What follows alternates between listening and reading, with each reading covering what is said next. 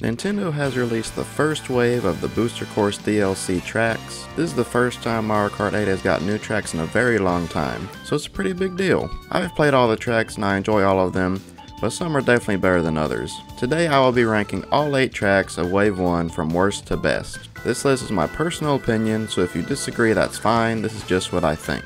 Number 8, Tour Tokyo Blur. Tokyo Blur is a track I have never played before since I haven't played Mario Kart Tour, so the 3 tracks from Tour in this first wave are all new and fresh to me. And while I like all of them, Tokyo Blur is the worst. There's nothing that really stands out to me about this track. You're just driving through a city with not many obstacles or enemies, although there are a couple of prompts. The track does switch up on the 3rd lap, so you have to take a different path, which is cool.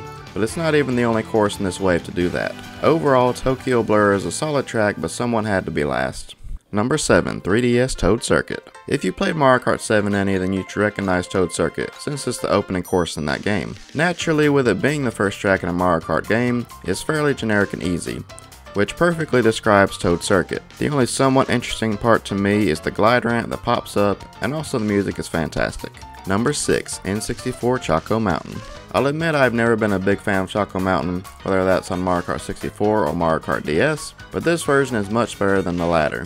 The course looks so much better than the older versions, and I enjoy the cave part and the new gliding section. It's just a lot more fun to drive and looks less boring. Number 5, GBA Sky Garden. Once again, Nintendo has taken a GBA track and breathed new life into it.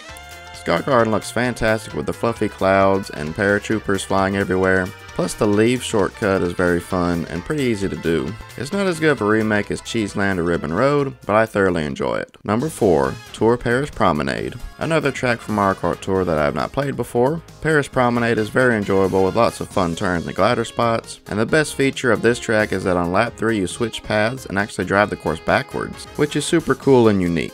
This is a very good track, but that just shows you how good these tracks are that it is only number 4. Number 3, Wii Coconut Mall.